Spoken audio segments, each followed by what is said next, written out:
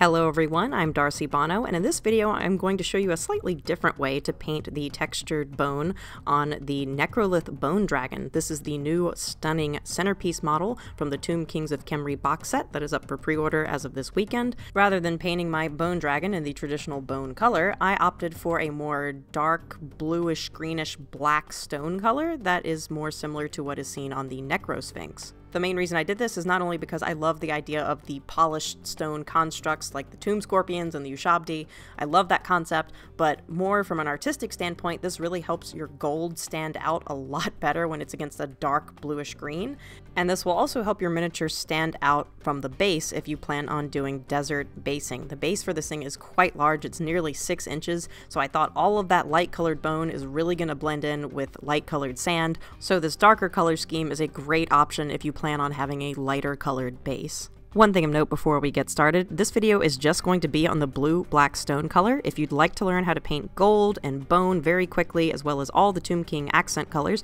I actually already have a video on that. There's a link in the video description, it's popping up on the screen somewhere right now, and will also be an option to click on at the very end of this video. So you're going to start with, big surprise, a black primed miniature. This one was primed using Chaos Black Spray, though any black primer of your choosing is just fine. Next, we're going to create some grayscale undershading using some round-tipped dry brushes. These particular brushes are Artis Opus Series D.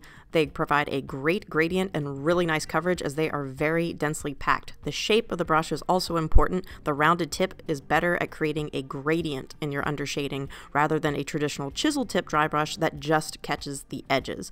If you don't have these, don't worry. You can get a very similar effect using just very inexpensive makeup brushes that are sold basically anywhere that sells makeup. This is an ELF eyeshadow brush. It was about $3. The main difference is it's not quite as densely packed as the Series D Artis Opus. It doesn't hold up quite as long because it's incredibly inexpensive, but it does provide a very similar effect when dry brushing.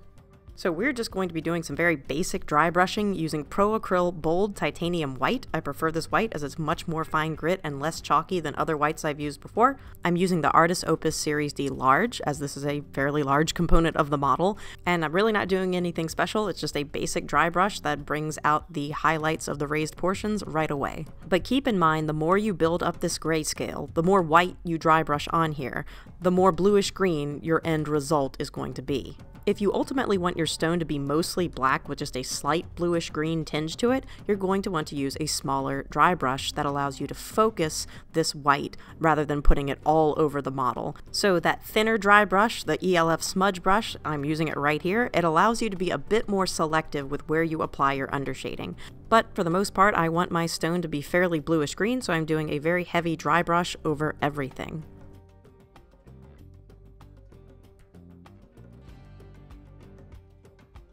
Now this step is completely optional. All I'm doing is adding a few pure white striations on points that I want to be the brightest color when I apply my glaze in the next step. You can still get the overall effect across without doing this, it just adds a bit more definition to the surface.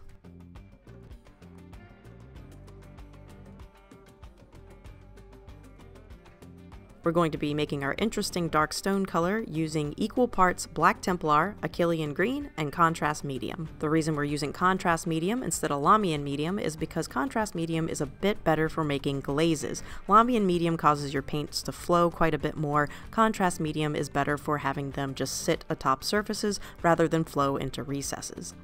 Alright, here we go, instant gratification. Look at that. Boom. There's really nothing to this. I'm just applying this all over this miniature.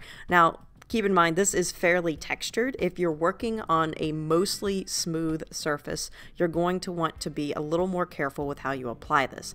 Don't just douse your miniature in your glaze. You're going to want to kind of swipe it back and forth as if you were icing a cupcake. But since this is so highly textured, you really don't need to worry about it too much. The only thing I caution is just watch for oversaturation at the tips of the horns. If you hold this model so that the horns are pointing downwards, the paint is going to congeal at the bottom due to gravity. You can mitigate this risk of pooling by simply keeping the skull horizontally as it dries, as well as not applying too much paint to the surface all at one time. As far as the brush I'm using, it really doesn't matter too much. The cheaper the better, because I don't want to use my nice sable brushes with this much paint soaking up into the ferrules. The more paint you have in your brush, the more your bristles are going to start to splay out, and I don't want that to happen to my nice fine pointed sables. So just a cheap synthetic brush is great for this amount of glazing.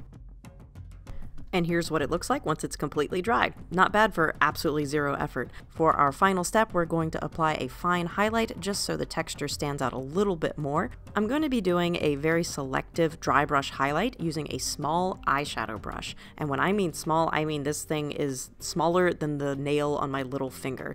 I also recommend using an ELF concealer brush. They're basically found in any big box store that sells makeup. They're about $2, but any small round tipped brush that looks like this will work just fine.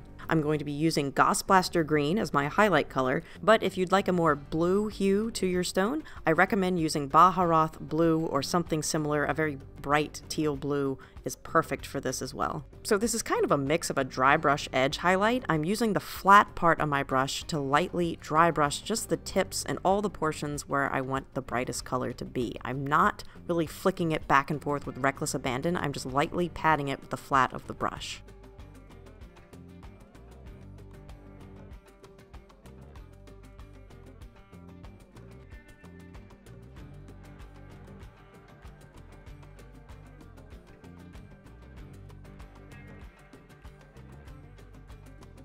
Now, if you're feeling saucy, feel free to highlight some of these very fine etchings in the crest.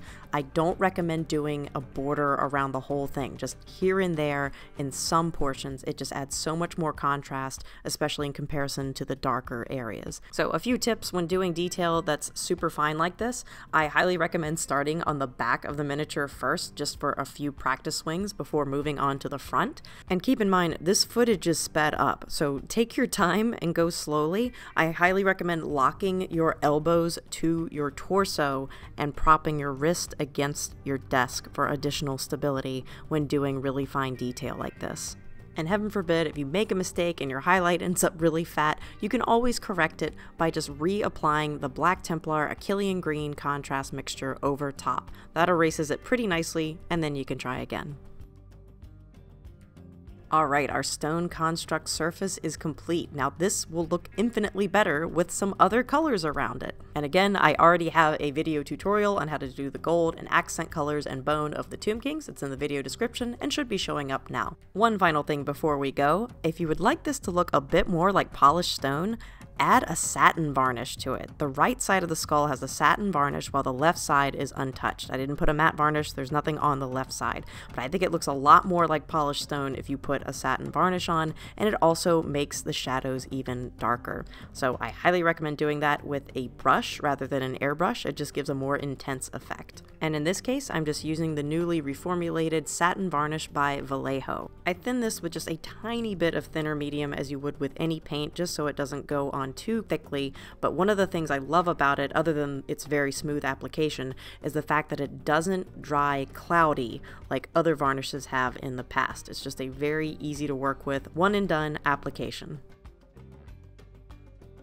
So here's what it looks like with the varnish completely dried. I am really happy with this result and can't wait to finish the rest of the model. I think this is going to look really awesome. So I hope you enjoyed this video, and stay tuned for the next one if you'd like to learn a few more Tomb Kings painting tips. If you really enjoyed this video, make sure to like, subscribe, do all the things to praise the algorithm gods, and if you really enjoyed it, you can go shopping at any of the affiliate links in the video description. So treat yourself and support the channel at the same time. Thanks very much for joining me, and until we meet again, happy painting, everyone.